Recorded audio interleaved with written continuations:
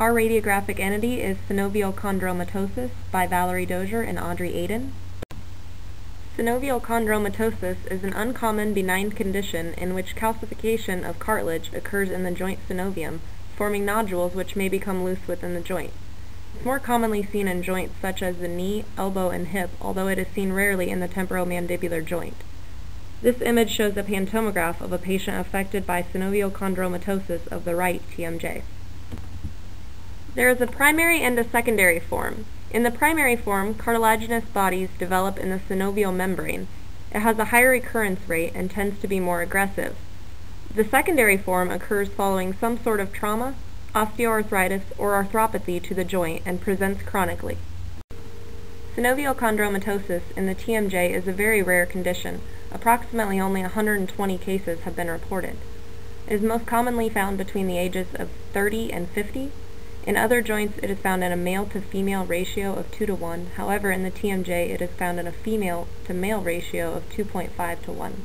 The primary form is less common than the secondary form. Some clinical symptoms include joint pain with no history of trauma to the area, joint swelling, loss of motion in the joint, and grinding and popping of the joint.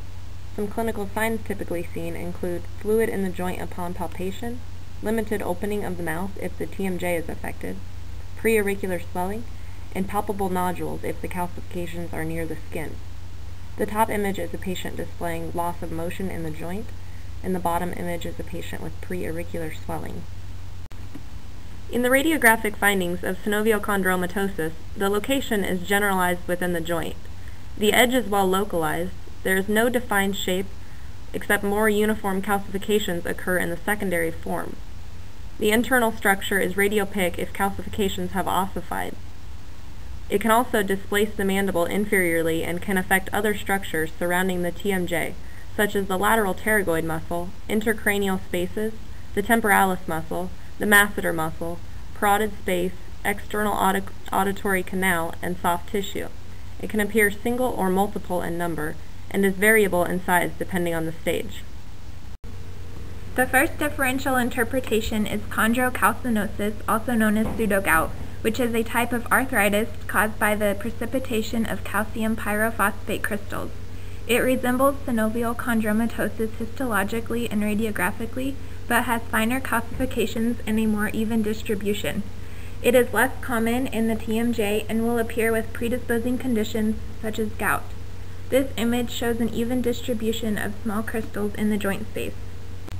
Another differential interpretation is osteoarthritis. It is an age-related degenerative disease which appears with smaller calcifications. Radiographs will show osteophyte formation, erosion, flattening, sclerosis of the mandibular fossa, and reduction in the joint space. This image shows a misshaped disc in the TMJ due to osteoarthritis.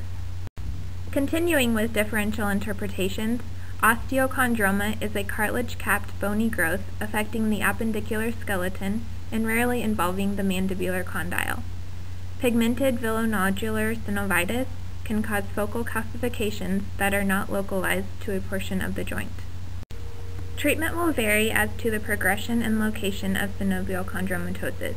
Cases will be referred to and treated by a surgeon specializing in the affected area.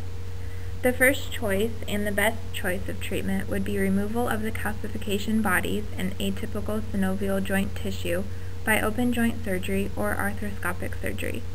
Surgery may need to be performed multiple times due to recurrence. The second choice in treatment would be no treatment at all if the calcifications are not interfering with the joint or causing symptoms to the patient.